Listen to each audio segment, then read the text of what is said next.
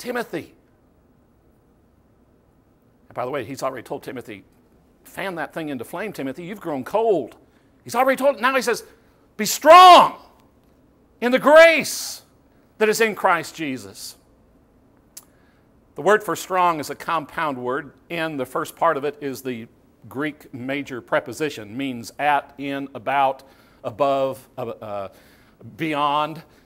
And it is conjoined with dunamai. Dunamis is that word that appears in Romans chapter 1 and verse 16. I'm not ashamed of the gospel of Christ, for it is the power. It's the dynamite. English word dynamite has its origin in this.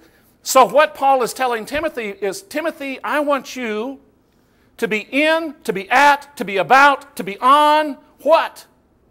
The power that comes from grace. That's where your strength comes, Timothy. Issues of truth and doctrine must be held up and echoed loudly, but the place or the state of the believer's strength is not in holding correct doctrine, but in abiding in the grace that is in Christ Jesus. My strength doesn't come from what I know. My strength doesn't come from the truth I comprehend. My strength comes from standing in the grace of Christ Jesus. Truth is what we proclaim. Grace is the place of strength from which we proclaim it. Terrible things have been wrought on our world by folks who saw themselves as guardians of God's truth, but who were not in a place of grace as they upheld it. Think about history. The things that we read that were done in the name of Christianity, some of those things were so oblivious to standing in the grace and being strong in the grace that is in Christ Jesus. Things have been done in the name of truth that could never be done in the name of God's grace. Grace must be the place of strength for a safe church. It's not always about how right we get things, but watch this. It is always about where we stand when we get things right. It's not always about how right I am, but it is always about where I'm standing when I'm right. And where does Paul tell Timothy he needs to be standing? In the grace that is in Christ Jesus. You are strong in that grace. What does standing in the grace of Jesus, why does standing in the grace of Jesus help the church be a safe place? Because it creates an environment free from guilt. Drew could not have read a better story than what he did this morning, because it so illustrates what I'm trying to also drive home, and that is that when you and I are in connection with our God, there's not a sticker in this world that can stick to us. All the praise in the world means nothing if we're connected with God, and all of the criticism in the world means nothing if we're connected to God. We have been given opportunity to draw our strength in an environment where there is no guilt. Folks, this is amazing. This is some of the unique character of grace that we have missed because we've allowed other people to develop understanding of grace, and we have said, well, you know, if saved, barely saved is more what the Bible says. No, the Bible still says you stand in you be strong in the grace that is in Christ Jesus. This would be interesting.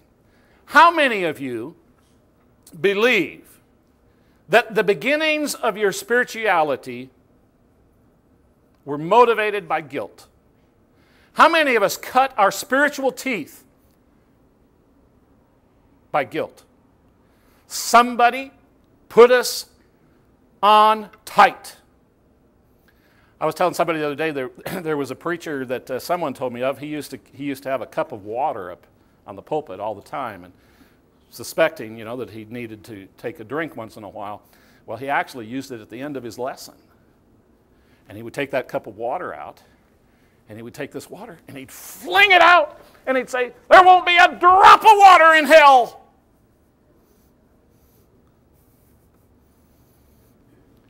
And there were people who cut their spiritual teeth on guilt. I'm going to wager there's a bunch sitting in here that would say, you know what? It began because of guilt. It began because of guilt. I think guilt has a place. I think especially when it comes to stepping out of self and into Christ, I think guilt is a big motivator. Yet spiritual growth demands that I put away childish things. That's what Paul taught in 1 Corinthians 13.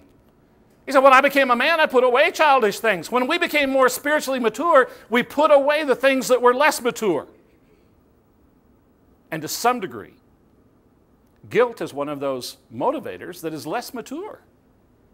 We could also cite 2 Peter chapter 2 and verse 2, where Peter says that we should long for the pure milk. Why? Not because it's supposed to be our steady diet, but because by it we grow in respect to salvation. We grow. Not intended to be on milk, not intended to be immature. Guilt is a strong motivator. But our service will never gain strength in guilt.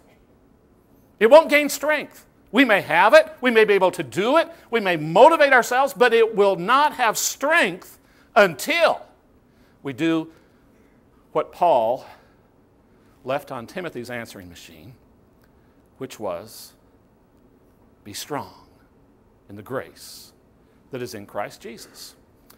So while guilt may play a part of in our spiritual development, it was never intended to be the air that a Christian continually inhales. Why? Because guilt offers no strength to sustain the spiritual journey. There's no strength in guilt. There's only burden. Paul told Timothy, I want you to get your strength from the grace of Jesus. A shame-based environment can bring no healing. It can only bring shame. Yet too often, Paul's instructions to stand, to be strong in the grace that is in Christ, is ignored. And believers, rather than live without stars and without dots, choose to live in the cave of guilt. I searched and searched and could not find, but do you remember how it was probably the B-quality Westerns of years gone by.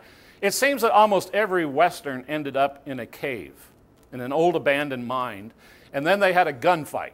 You know, there was always a gunfight in the cave, and you could hear the echo of everything, but it seemed like everybody always ended up in a cave.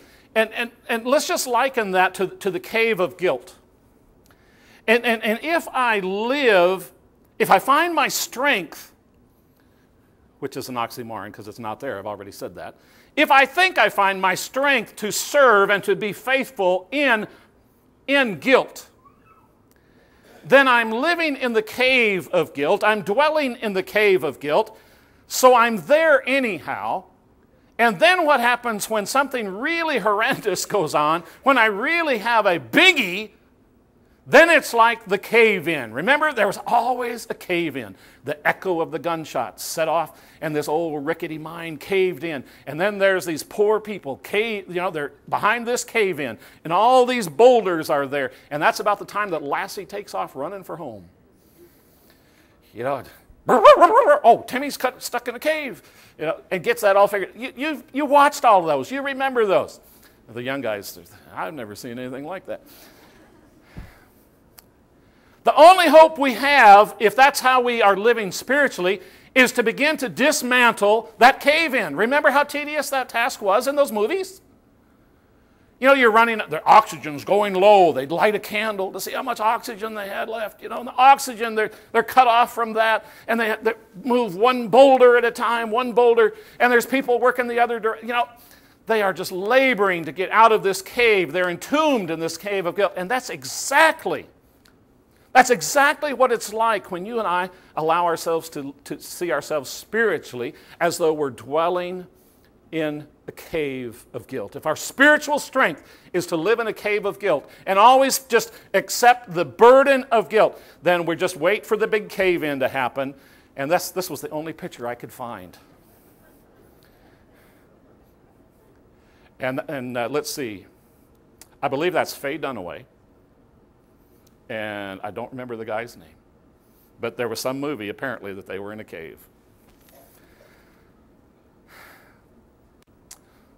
So our guilt creates a heart which views our spiritual escape as an even larger and more impossible task than we thought of originally. And if I'm living with guilt as my motivator, guilt doesn't have the strength to motivate me to be strong. It only has the ability to make me feel more guilty. Now, I can feel stronger and get out of guilt, but not by dwelling in the cave of guilt. Because you see, the neat thing is, Jesus provides a whole new opening. Here we are, working to labor and to get one rock off, trying to get out of the cave, and all in the world we have to do is to turn around and look, and there's an opening the other direction. And it's made by Jesus. And he says, you know what? You can get out of the cave. You may have never noticed this before. Come to me, all who are weary. Literally, that word means who work to exhaustion. If you were going to describe what those people did in the movies trying to get out of that cave-in, what did they do? They worked to exhaustion. You know, everyone, it was the last rock that they moved. It had strength and it would move, and then they'd pass out, and there was enough air coming through, and it saved them. Everyone worked to exhaustion. Come to me, all of you who are working yourselves to exhaustion. You are heavy laden by the burden of guilt, and I will give you rest. I'll give you the motivation to be strong, but it won't be because you're guilty. It will be because I've set you free. Take my yoke upon you and learn from me, for I am gentle and I am humble in heart, and you will find rest for your souls. That's the opening Jesus makes in the cave of guilt. Very quickly, you know, this is one of the amazing strengths of 12-step program work. And again, people are at different stages in understanding, and so I share with you my understanding of this particular truth. People who are stuck in addictive behaviors of any kind are in the cave of guilt. That's where they live. Now, it doesn't show itself that way. You know, they're going to be belittling, they're going to abuse, they're going to hurt everyone around them. But the reason that that's happening is because they're so disgusted with their inability to get through that behavior themselves that the only way they can feel the least bit good about me is to make sure that you don't feel so good about you. Now, if you've been on the receiving end of that, you're going to say, no, I don't think so, Dan. I don't think there was any guilt. Well, I disagree. I think people in addictive behaviors live in a constant sense of guilt.